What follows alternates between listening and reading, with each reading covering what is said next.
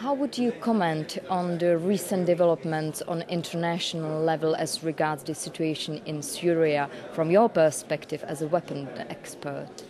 Well, the catastrophe we've had in Ghouta on the 21st of August, when chemical weapons were used on a relatively large scale and hundreds of people were killed,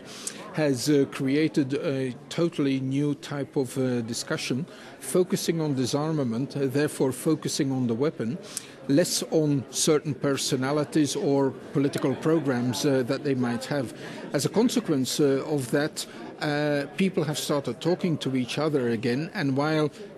today we have an agreement on the elimination of chemical weapons, people are also talking about convening a second meeting to try to find an end to the war itself. Where do you see the near future for Syria? Well, I think, unfortunately, the war is still going to go on for a certain while. From the perspective of chemical weapons, it seems that